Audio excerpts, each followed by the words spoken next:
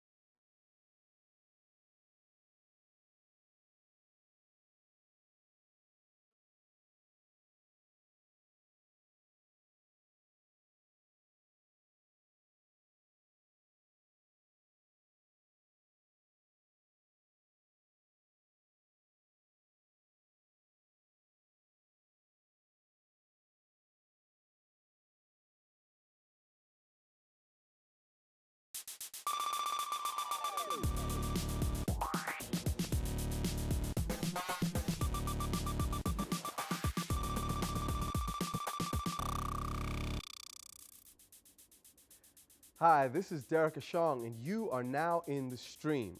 This is the launch of the beta version of our site right here on Al Jazeera's website. We need your help because in 2 weeks we're going to start broadcasting live on our global television network, Al Jazeera English, and we're going to need your input to make it right. The stream will be something new and unique, a social media community with its own daily TV program. We'll bring you stories that are ongoing, global, and sourced from social media. Today, we'll be looking at a Yemeni blogger who goes home to find a different picture than the one portrayed on TV. A 72-year-old grandfather who takes on corruption in the world's largest democracy with the help of millions of tweets. And how Mexicans are using social media to end the violence their government cannot.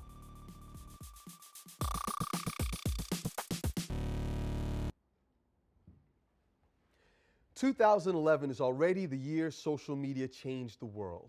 Events in North Africa and the Middle East have shown how individuals are now driving the news. On the stream, we want you to help us find Facebook posts, videos, photos, tweets, stories unique to the places you live and the people you know. Every day, Monday to Thursday, we'll be joined by a guest host, an avid user of social media who's prepared to share their insights and ideas with us and you. Today, Dean Obeidallah joins us in the stream. Welcome, Dean. Thanks for having me here. I'm really excited to be here for the kickoff. It's the kickoff. It's a great time to have you here. It's an absolute pleasure. I also want to introduce my co-host, good friend, our digital producer, Ahmed Shihab Eldin.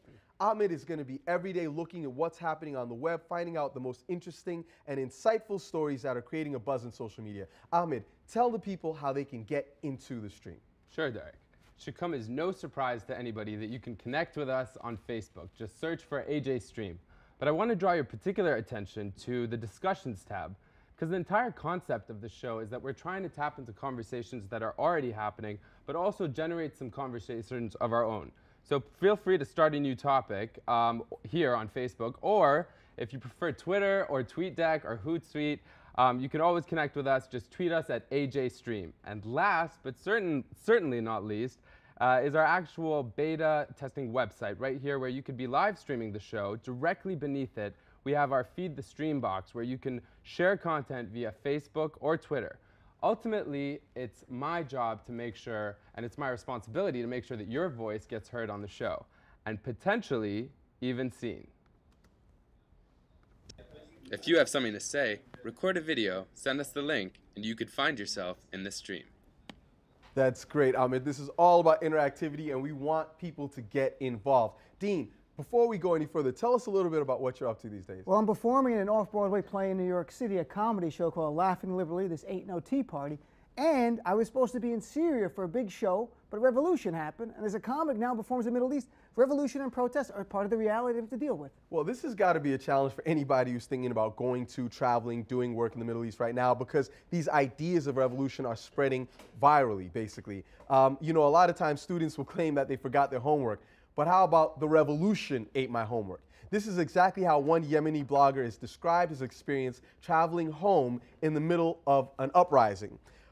Osama al-Ariani, and you can see a good image of him here on my page, is a young man who's based in New York, went back home to Yemen to talk about what's been happening. He had a perception that the images that were being depicted in the news were not fully reflective of what he thought could be told as far as a story. And we're really, really lucky to have the chance to talk to him. He launched a website called The Revolution Ate My Homework, literally. And we've got Osama El Ariani joining us right now live on Skype. So Osama, welcome to the stream. It's such a pleasure to have you.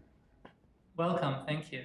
So tell us a little bit about, first of all, how did you feel when you saw what was happening in your homeland? Because you left Yemen a number of years ago, am I right?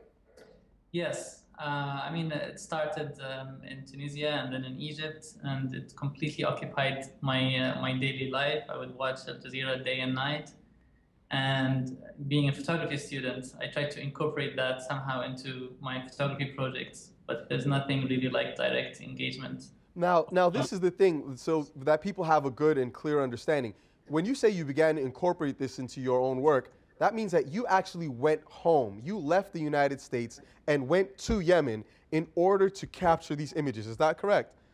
Yes, but initially I tried to do it without going home. So I was doing, media appropriation of images, mixing it with existing pictures, and it felt just so lame and pathetic. And I felt I really need to be there and produce, my own material, and so see for myself. You tried to play it cool, but ultimately you had to get basically in on the action. And it's so interesting because we've been looking at some of the images that you put on your website, and here on my screen you can see, could you describe us what we're seeing here?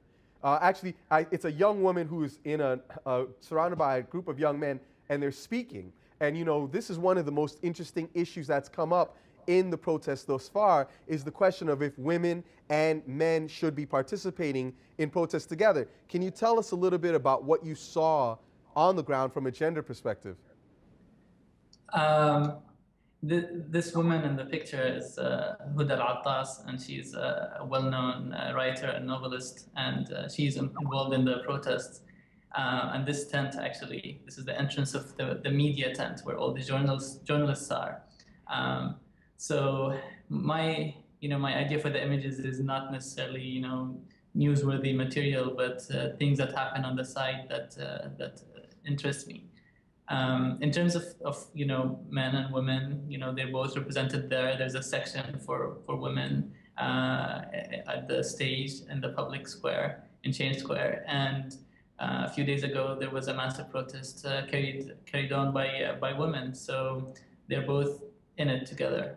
Now, Dean, I know that you were also in the Middle East recently. You were doing some shows in, I think, Saudi Arabia and Doha. Were you in Dubai as well? So you were also on the ground. I mean, it seems like there's this massive feeling of change that is sweeping over young people in particular. What did it feel like being there? Well, I was there when the revolution in Egypt was really getting close to its peak. And the young people there, everywhere I went across the region, were very excited about it.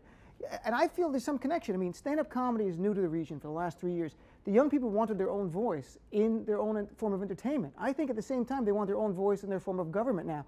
And they're not taking it for granted anymore. They're like, we want to have an impact, we want to change things, and we think we can. This is something that is so cool, how people feel like they personally can make an impact. And Ahmed, I know you've been finding some resources that people have been leveraging in order to get their word out. Yeah, after Egypt happened, after Mubarak was ousted, a lot of my friends and a lot of young Egyptians started to go back to Egypt. And I think it's interesting that, this gentleman went back before the revolution happened, so to speak. I mean, we don't know what's going to happen, but it's worth mentioning there are all these sites like Crowd Voice right here. They have a Yemen section, and essentially it's all based around user-generated content. I don't know if you're familiar with it, Osama, but it's essentially, the Yemen one is very interesting because I found a video which really highlights the role that women are playing. And it's true, women in Yemen particularly, but across the Arab world have been, had a marginal role in society, so to speak, for so long. Before we actually go to that video, because that's a really compelling one that I want to see, yeah. But I wanted to get Osama to give us a little bit more context of what is the feeling like down there, because in reading your blog, one of the things you talk about is this sense of unity, a sense of people coming together. We know that Yemen is currently the poorest nation in the Arabian Peninsula. And a lot of people from different parts of the country have wanted different things. There was a separatist movement in the north. There have been people having concerns in the south. And yet it seems that people have been leaving their pre-established political positions at home for this common idea of a new Yemen. I mean, is this a right way to look at it, or what did you feel on the ground? That was actually the most amazing thing that I experienced there in Change Square, is how, you know, people that wouldn't normally see other groups of people would meet there, would socialize, would make new friends, and would, you know, sleep in the same tent together. So there's a certain culture that emerged in the square that's really fascinating to me. And you know, I'm considering going back for a longer period of time, just to be in that atmosphere. So it's really, you know, people in the South that, you know, wanted to split the country are now starting to gather and under the same demands of the whole country, which is to change the regime and to stick to unity. And it's really very hopeful and very idealistic time. And Osama, I just want to jump in here just quickly with a tweet that I think also kind of puts this into perspective. You know, here it says Yemeni women were carrying photos of Che Guevara in their marches today against Ali Abdullah Saleh. And if I go to this photo that's also we found, I mean, these are men here in this picture, but they were marching alongside the women. And right here, you can see a photo of Che Guevara. I think this is really interesting because it's also important to mention how important people of your generation, you know, the kind of role they're playing. Because I think it's at least 50% of the population is what? In it's Yemen? Something like 44% of the population of Yemen is under the age of 14. And this is one thing I would ask you, Osama, before we let you go, is so there's a lot of really good feeling right now, but do you think that that is going to be enough to sustain the revolution? Let's say Saleh goes. What happens then? Will people go back to their previous corners, or do you think there's enough momentum to really make a different kind of society? That is the big question. And even though there are some problems that we have to admit within the movement, everyone is really hopeful and they want to work together to make it work. We can't really afford to fail in this. Maybe we didn't choose the timing that it happened kind of, you know, after Egypt and Tunisia, but now that it started, we really need to make it work and make it successful. Well, that is very, very well said. We didn't choose the timing, but now it's the time to best make it work. Thank you, Osama, so much for joining us. We hope that you'll come back with more images and more stories if you do decide to go back to Yemen.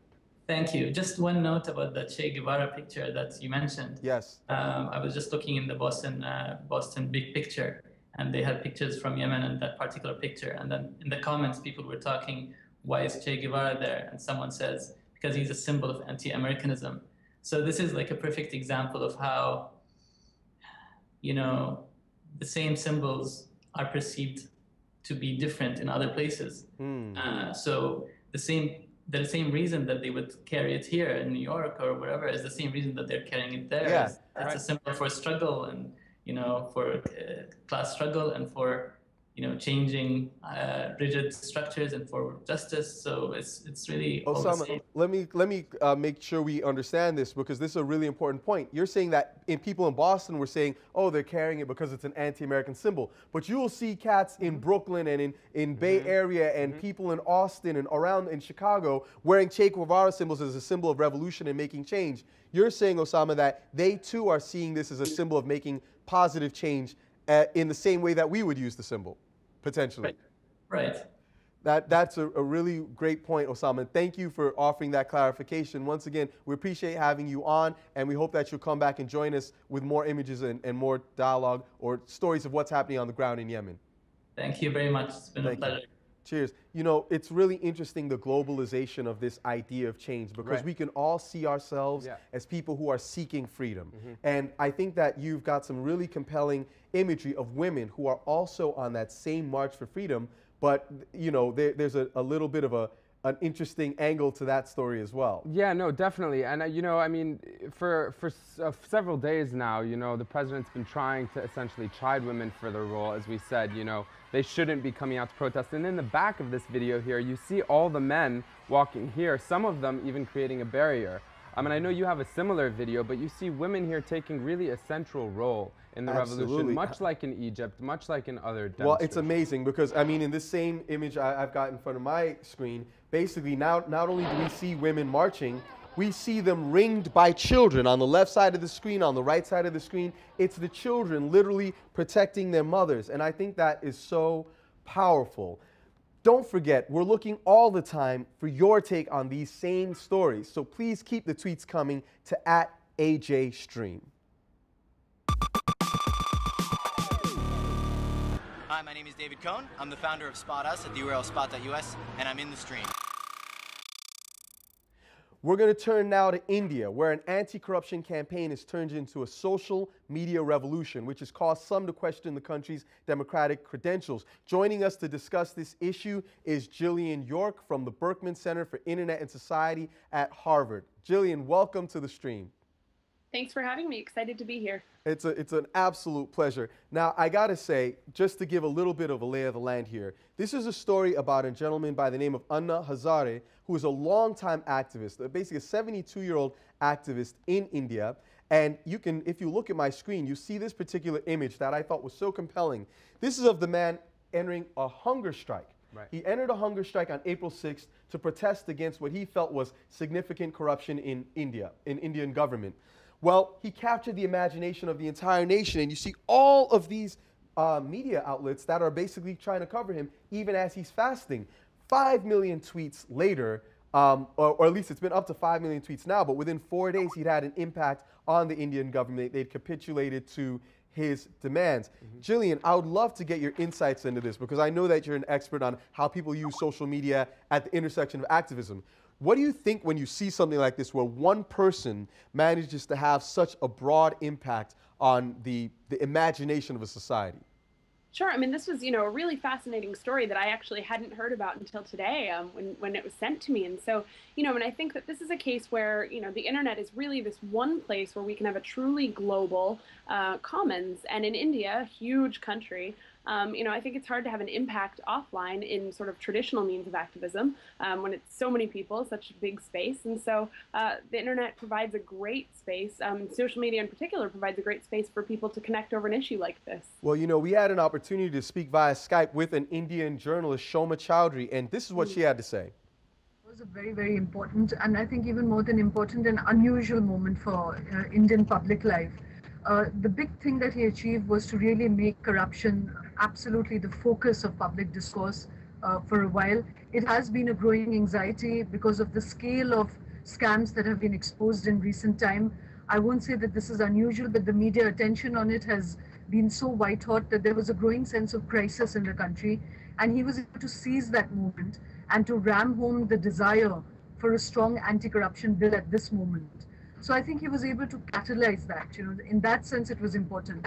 Why it's unusual is that what should have been a very celebratory moment, for Indian citizens at large, that there was a show of strength against corruption and political corruption, has ended up becoming a very fractured moment in our public life, because both civil society, citizens, the media, everybody is divided on the nature of this bill, the way it was precipitated, so she's saying that the rhetoric people are that divided on this bill, and that's something that I think is really interesting because basically we think, or at least folks will look at this and say, oh, this is a man who stood up for freedom and democracy. But some people are saying, no, we elected a democratic government and you are now subverting the will of the people because you're causing your issue to be so stark. I'm going to starve myself until you change. What if people pursue that with every issue? What are you hearing online about this? Well, I mean, he's definitely, as Jillian said, he's captured the imagination of ordinary Indians, but there have been 5 million tweets since he started the fast. And I think it's worth mentioning, there's a site even on Facebook right here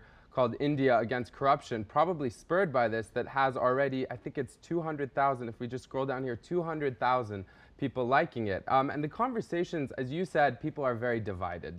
Someone, for example, right here is tweeting, there are 2 types of people in India now. 1, who voice against corruption, and 2, the people who essentially are the Indian National Congress. And I think that's interesting because you're seeing a real shift in terms of how people are emotionally responding, but also, for example, right here, Transparency International is now holding the first ever conference against corruption in India. And I think that's just showing you, the extent at which a 71-year-old man can have because of tools like social media, but also because of using nonviolent protests. Well, I want to get some of your thoughts, actually, Dean, on this issue of corruption on a broader sense, because this is not just happening in India. We're seeing these issues of corruption coming up with young people around the world and obviously with older people as well. If you have a story from your part of the world that you'd like to share with our global audience, tweet us and use the hashtag #TellAlJazeera. I'm Mark Belinsky from Digital Democracy, and I'm in the stream.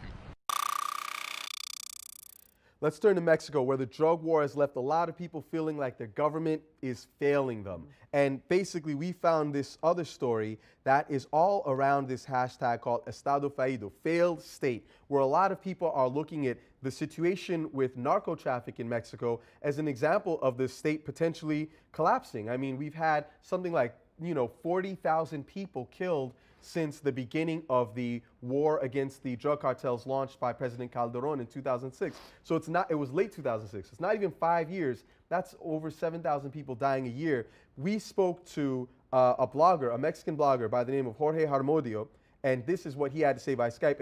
And I want to get some of your thoughts on this, Dean, as well as you, Jillian. It's like the state is melting down in an ethical sense, in a moral sense, and in a real in some parts of the north, the Mexican government is not anymore collecting the taxes. They are the crime organizations, the narco-traffickers. They are those who collect the taxes. Mexico should be the first country in the world to legalize any kind of drugs, and even to legalize the exportation of drugs. So he's making a very powerful statement there. He's saying that that Mexico should legalize the sale and distribution of any kind of drugs and even the export of it. Dean, what do you think are the implications of Mexico taking a stance like that? They have to do something. I mean, I don't know if it's a failed state, but it's a failing state. They have a poverty rate of 44% right now. Last year, they lost 50% of their foreign direct investment. They have the greatest contraction in their economy since the Depression. And let's be honest, part of their economy is from tourism. Who wants a vacation in Mexico at this point? I mean, Afghanistan seems a little bit more attractive. If someone says you want to go to Mexico, like, what do you hate me? Why would you want to go on vacation in Mexico? So, I mean, that's part of the whole thing. If part of your revenue is from tourism, you have to make it a safe, secure environment for the citizens and for tourists to come in. Dean, I want to get in there because you brought up Afghanistan. And, to put this in a global context, and I hope we can get to Jillian really quickly, I just wanted to share with you guys this tweet. It says U.S. private arms sales in 2009, 30 million to Colombia, 40 million to Afghanistan.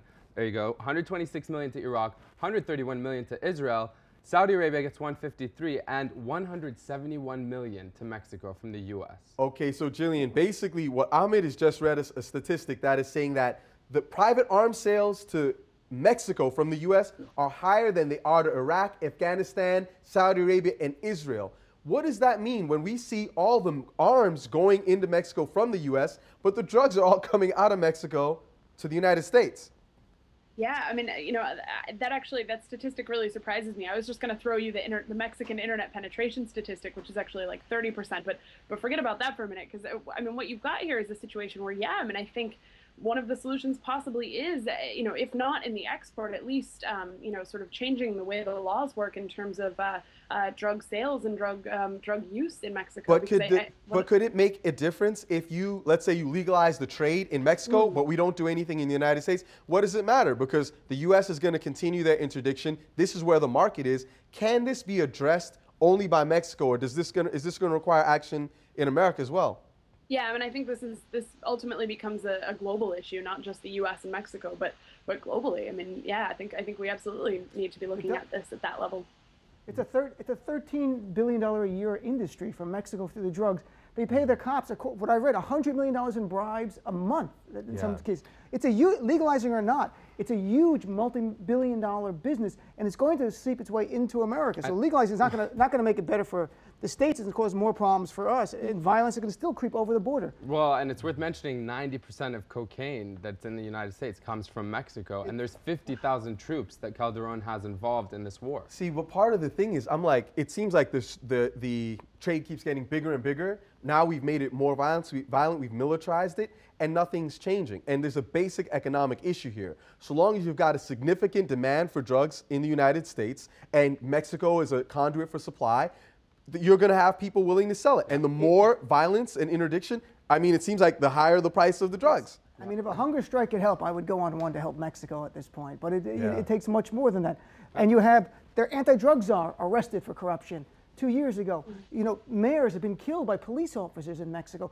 It's systemic corruption from the top to the bottom, not to the president, but right up there in that administration, all the way through the local police officer. It has to take the people together, I guess, working with the support of the United States and the global community to change it. I think you're absolutely right. And I want to thank you, Dean, for coming and joining us and sharing this with us. You're going to be with us for a couple more days, so I'm glad to say that, to know that you'll be with us. Jillian, thank you so much for joining us today, for taking the time out of your day. Appreciate it, and we hope to see you again on the stream.